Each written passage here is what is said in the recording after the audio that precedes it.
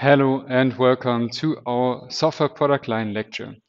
This is the seventh lecture and it will be about languages for features. So we will look at language extensions of existing languages that support features as first-class citizen. The slides have been created by Timo Kehrer from the University of Bern and Elias Küter from the University of Magdeburg, and I assisted him with the slides, and also this whole course is mainly architectured by the three of us. This is a picture of the University of Ulm, where I'm located at, and if you want to see this beautiful campus, just get in contact with us. So this lecture will be about languages for features. We've already seen other topics in this course, and we are in the middle of part 2 somehow, and we already talked about the implementation in the previous 2 lectures. So this will be the third of 3 lectures on the implementation of features. So how can we implement, how can we realize the vision of software product lines on implementation level?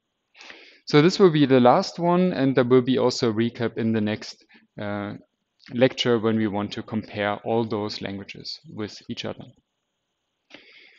So this lecture will be divided into 3 parts. We will first talk about object orientation and what are its limits. So this is a very brief recap. This is supposed to be a recap of the previous lectures where we already talked about different strategies how to implement features, but also about object-oriented concepts.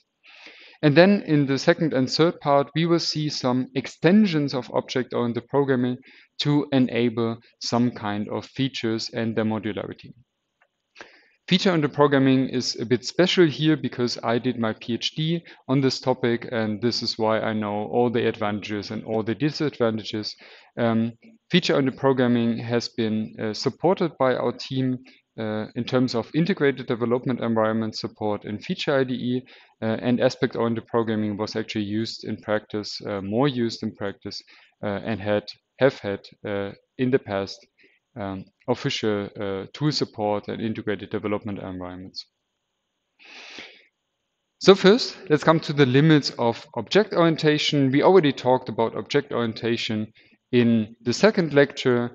We talked about key concepts of object orientation like encapsulation, composition, message passing, distribution of responsibility, and inheritance. So these are all different concepts that all together allow us to model a system in terms of its objects, and these objects communicate with each other. And we will see that we go beyond the step in this lecture. We will also see when are these objects, when is these message passing among objects not even enough in terms of modularization.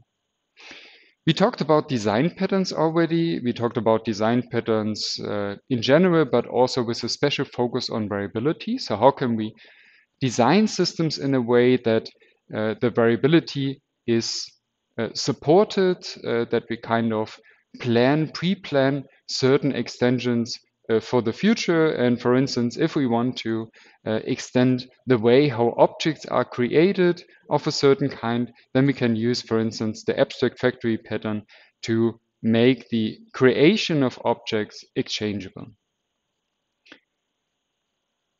But we also looked at modularity on a higher level, on a larger scale, in the last lecture when we looked at components, services, and frameworks. So remember that we talked about components. Components are the classical way of modularization in software engineering. So we build components with a certain interface, and a component is typically much larger than a single class. It provides larger cohesion and less coupling to other components than we would expect this from classes. But still, when combining those components, we need some glue code in order to create larger applications out of existing components. This is very similar for services, but for services, this composition is typically not called glue code, but there are different kinds of ways how to compose services, and these are a bit more structured, a bit more pre-planned than the more or less ad hoc reuse that we see with components. And then we talked about frameworks, and frameworks are kind of an advancement of components where we don't need to write glue code for every application, for every product of the product line again, but we rather have some the basic glue code fitting all together is actually the main artifact. It's the framework, and the framework has some predefined extension points, and those extension points can then be later on provided means of plugins extended, and this overall gives us the functionality that we want. So we talked about these modularity concepts on object orientation, on design patterns, but also on the level of components. And of course, these can be arbitrarily combined. Even if I'm using a frameworks with plugins or components, I can still make use of object-oriented programming and of design patterns. And we looked at one example in the last lecture that illustrates how can we use plugins in our graph product line in the implementation of graphs with variability, which is our one example of the course. So I will not introduce it here, but the basic principle is that a graph accesses so-called graph plugins, which is basically an interface. This interface is implemented by a certain plugin, for instance, in this example, the color plugin, and on the other hand, then this kind of enables us to provide further extensions, and we can not only have one of those, but rather a list of those plugins, so we could define other plugins fulfilling the same interface.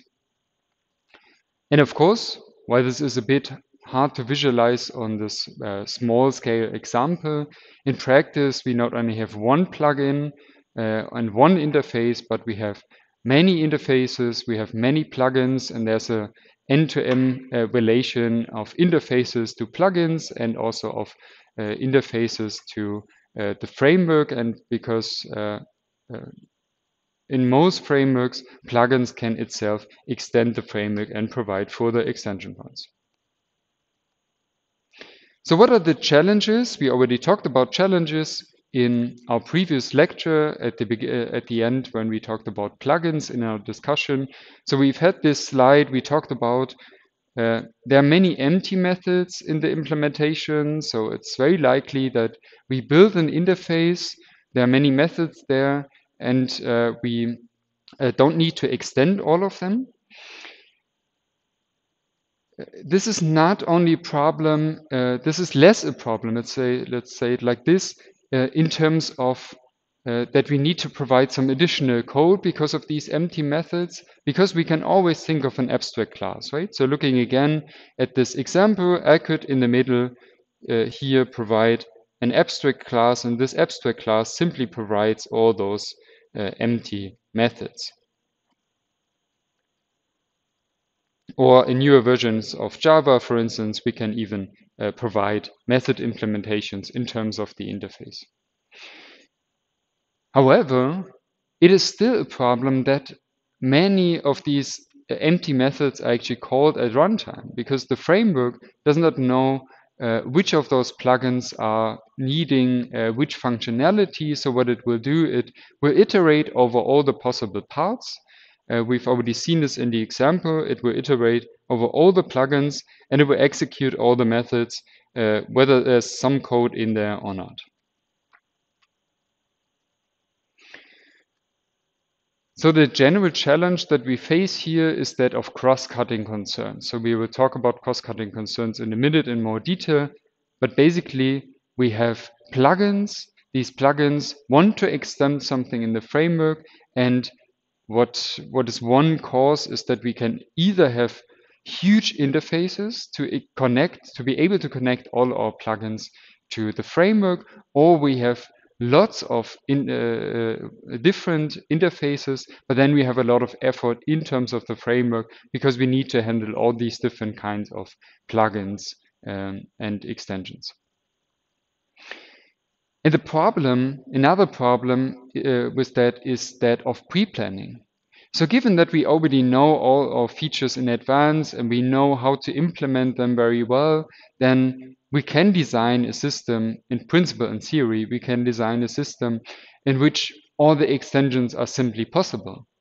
But in practice, and this is also where the agile movement comes from, it's not easy to foresee all the changes. So in our example, would be able to foresee that colors and weights should be part of the plugin interface.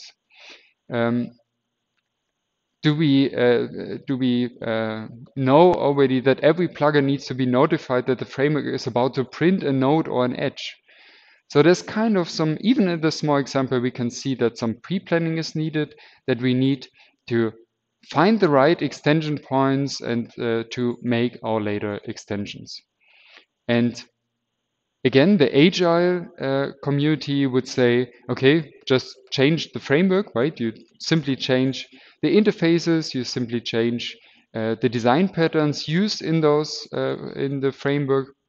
But here the problem is that whenever we change interfaces of the framework, then this will be hard for all the providers of plugins, because if we add additional methods to an interface, then we will have, of course, the problem of incompatibilities with other plugins, existing plugins. So this is generally known as the pre-planning problem. We talked about this already in the last lecture. It's hard to identify and foresee all the relevant spots and also the nature, those hotspots, and the nature of those extensions. So what kind of extension points are needed to provide those extensions? So developing a framework overall needs a lot of expertise and excellent domain knowledge.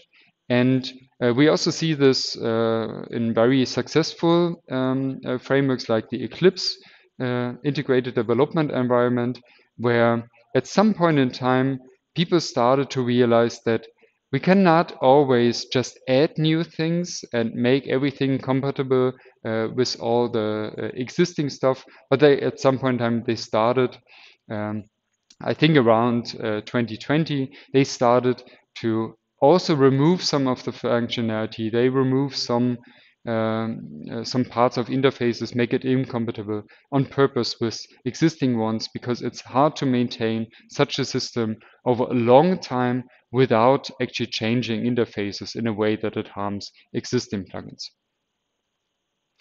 So this is known as a pre-planning problem, and for components, services, and frameworks, we have the problem that we need to find the right extension points, we need to find the right provided and required interfaces for components and services, we need to find the right extension points for frameworks, and we need to kind of do this already before knowing all the possible extensions. Right? When the maintainers and developers of the Eclipse IDE, they haven't envisioned all the possible use cases. They haven't envisioned that there will be a feature model editor and feature ID. But they have envisioned that there are different kinds of editors and different things that are needed, but not everything was possible. So for us as a provider of a plugin with Feature IDE, we, for instance, run into the problem that we've had an extension of an existing editor, an editor for something that is called feature under programming. We will talk about this in the next part of the lecture. And for this new editor, we wanted to simply change the title of the editor of the existing Java editor. But this was not foreseen, so this change was rather hard to accomplish for us in terms of the existing extension points made available. So we can only do a modular extension for a certain feature, for a certain extension of the system that we are looking at, the product line, if it was already pre-planned, if there's already a suitable extension point or interface. If the existing extension points or interfaces are not sufficient to make our extension, then we cannot do it in a modular fashion, because we also need to extend the framework, extend existing components, extend existing services in order to change their interfaces. And while this is the large scale view, we can also look doesn't object-oriented programming provide a solution for us? I mean, we have subtyping, we have polymorphism that allow ad hoc extension to some extent, right? Because I don't need to say that for when defining a certain class that there can be subclasses at some point in time, but this is rather the default, right? I can always define subclasses and kind of change the behavior of the superclass. But often, when providing new subclasses and overriding methods by means of and using objects by means of polymorphism, we often need to also adapt the client code. So it's not only sufficient to provide a new subclass. For instance, I have an edge and I have a directed edge, and directed edge can be a subclass, but the subclass does actually need to be instantiated. And of course, we talked about this problem already when it comes to design patterns and how I can help. But then I need to pre-plan already in terms of an abstract factory pattern or something like this. I need to pre-plan that later on I want to extend the initialization of a certain class by means of subclasses or something else. And then when it comes to inheritance hierarchy, we have the problem that there's no mix and match. We cannot combine subclasses in an arbitrary fashion because in most cases we will have a inheritance hierarchy and we cannot just remove something in the middle, right? So if you think of edges and we want to have directed and undirected edges and we want to have weighted and unweighted edges, and if we do this by means of subclassing, then we have the problem that we can hardly combine subclasses that are somehow independent of each other. So again, if the extension that we are about to make to the product line, to the product, is not envisioned and is not possible by means of those extension points, then we are losing modularity because we cannot do this in a modular fashion. So again, what are cross-cutting concerns? Cross-cutting concerns, we will do this in two steps. First, what is a concern? A concern is an area of interest or focus in a system, and features are the concerns of primary interest in product line engineering. Right? So we can think of there are certain requirements to the system. There are concerns which are kind of certain requirements in the system, might be groups of requirements, but then we have these special notion of features which are a special kind of concern, and we kind of want to modularize these concerns, these features. So what are cross-cutting concerns? Cross-cutting is the structural relationship between the representation of two concerns.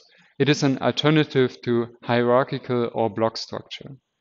So this means we have some structure in our system, but to some degree at least, there is an existing modularization, but something cross-cuts our existing modularization, and we will see this in more detail in a minute. And what is the problem here with those cross-cutting concerns is best described by means of the tyranny of the dominant decomposition.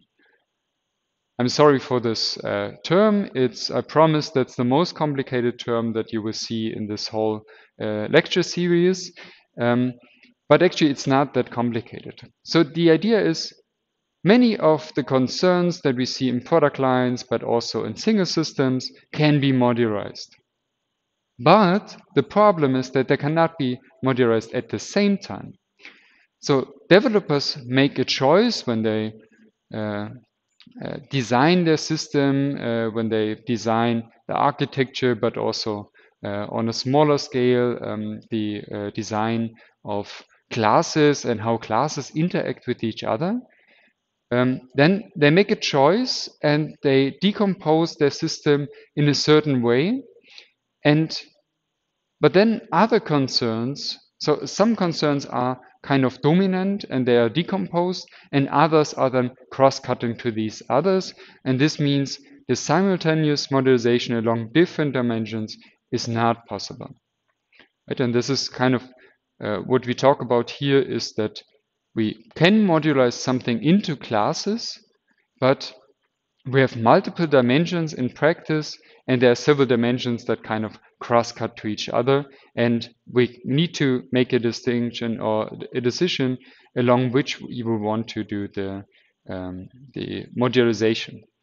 So let's talk about some rather abstract example that you've probably used already in source code, for instance, logging, right? So if we want to understand how our system is executed, then we might want to see each time when a certain method is called from a given library, maybe only public methods, um, then we might want to have some logging that gives us information about when was the um, um, a certain library, for instance, for encryption, when was it called? Was a certain method always called before the other one or something like this. Then we have caching and pooling. So this is a common idea in computer science that we have certain pool of working threads, for instance, or a pool of resources. And whenever we want to do something, we just check, is something available in the pool? Are some resources available right now?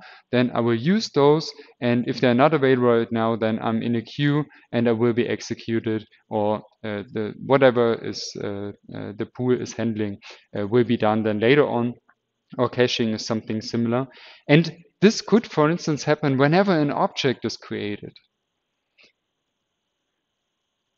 So we would need, in order to make such an extension, we want to introduce pooling, caching into an existing application. We would need to identify every position where an object is created, and then we would need to replace that. And then there are other examples with synchronization or locking, where we have many extensions or need to extend many methods with some lock, unlock calls, for instance. And the thing is, why do we discuss cross-cutting concerns in such a detail in this lecture? Cross-cutting concerns are a general thing in uh, in, uh, in any software system, but in product lines there are especially a problem because features are often cross-cutting to each other, and we will see some examples in a minute. We already looked at a running example, but we will use another example here, which is the classical example to introduce cross-cutting concerns. What we want to do is we want to have arithmetic expressions. So these arithmetic expressions are can be written in infix notation, which is something like this. So we have this expression over here where we have 5 plus the logarithmic function of 50. Then we compute this and then multiply this by 1.73. So while this can be considered just as a string, it's more practical for us in computer science to consider those expressions in terms of a tree structure. And this is what compiler construction can do for us. There are many algorithms for this that can produce such a tree structure out of this formula over here. So for instance, we have the multiplication over here, we have the plus over here, and we have the logarithmic function over here. And what we can already see is from this example, there's no need to think about brackets in this tree structure because the brackets are already somehow encoded into the hierarchy. So in this example, we will look at these tree structures. We will model those arithmetic expressions as tree structures. And then we have certain terms over there, and they can be evaluated or they can be printed. And these are certain operations that we can have on the existing data. And the main question is now how to separate data structures and operations such that both can be extended independent of each other. So what we want to do, we want to be able to introduce a modulo a term, which is an extension of the data type, because we can have more different data types if we also introduce the modulo operation. And at the same time, we might want to have a version of printing that is able to avoid some of the unnecessary brackets and not introduce brackets whenever a new expression, a sub-expression is printed out. So when it comes to the tyranny of the dominant decomposition, we have two options here, two main options, how to modularize our system. So the first variant is considered the data-centric decomposition. We have a recursive class structure. You can think of this as a composite pattern, the design pattern.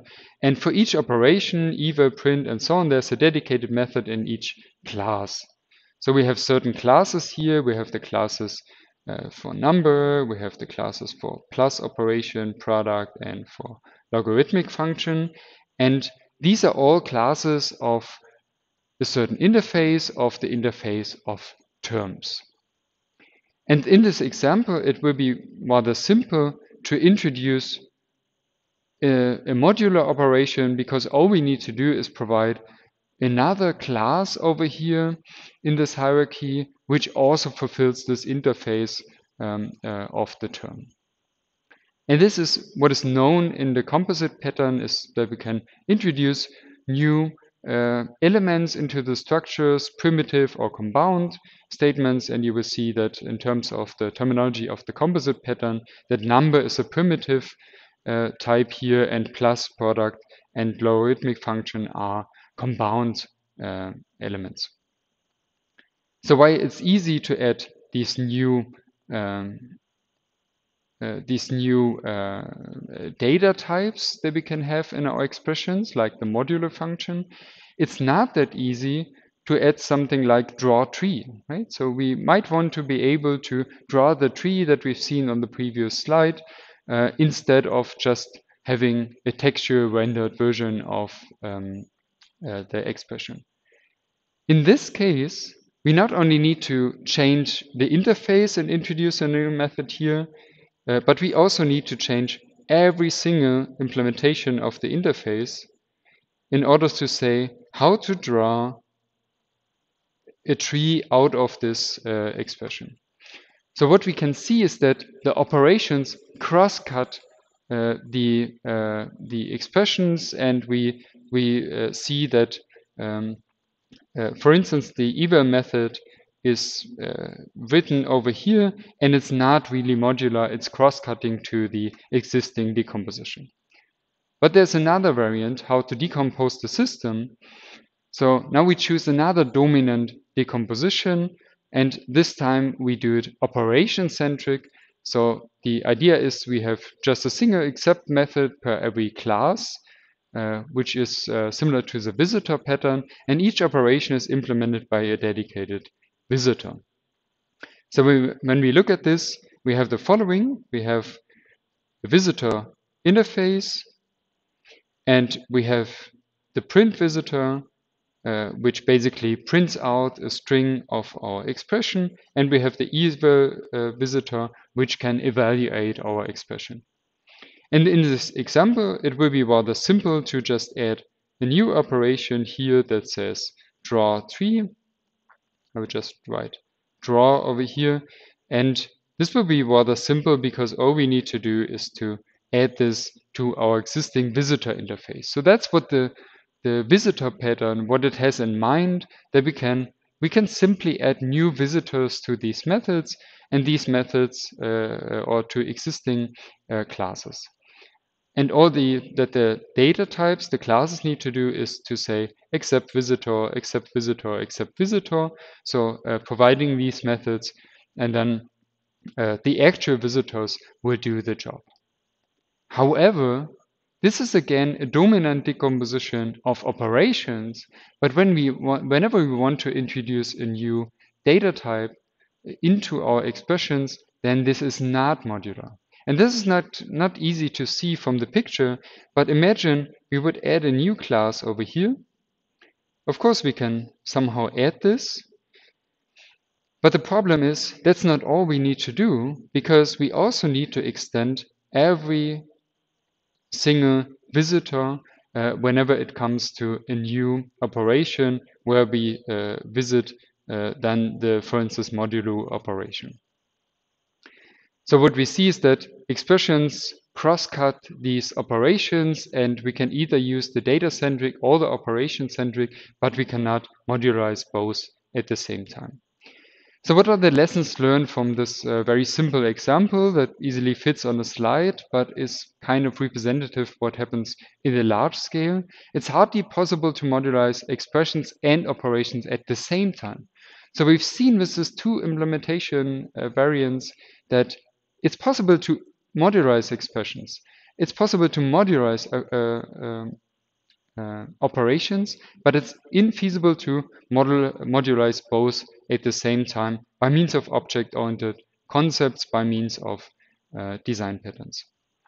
So the data-centric decomposition allows new expressions can be added directly. So this is modular, but the new operations must be added to all classes, which is inherently not modular. And we have the operation-centric decomposition, where new operations can be added as another visitor. So this is modular, but for new expressions, all existing visitors must be extended. So this is not modular. So what are the limits of object orientation? We looked at important problems of all the previous implementation techniques for software product lines. For instance, we have inflexible inheritance hierarchies, especially with one-time variability frameworks, components, and services. We don't have this for preprocessors, for instance, but for preprocessors, we have another problem. We have that of feature traceability. So when it comes to the fact that I want to identify all the implementations of a certain feature. Then we have talked a lot about the pre-planning problem. We need to envision what are the possible extensions in the future, and we need to provide the right extension points for those extensions. And this is especially a problem with frameworks, components, and services. And we have cross-cutting issues, so issues with cross-cutting concerns, especially also with those techniques that suffer from the pre-planning problem. So something that you could do now to think about this in a bit more detail, we talked a lot about the graph product line. So when you look again at the previous examples, and you can access the slides by clicking on the link in the description, you can look at the old slides where we've seen the graph implementation. What is the dominant decomposition? What are cross-cutting concerns regarding this decomposition that we've looked at in the existing examples? And how could we restructure the implementation to come up with a different composition that something else is modular, but then you might also want to think about this more critical, what can then not be decomposed at the same time because of the tyranny of the dominant decomposition. Thanks for your interest in this lecture, and hope to see you again in the next part.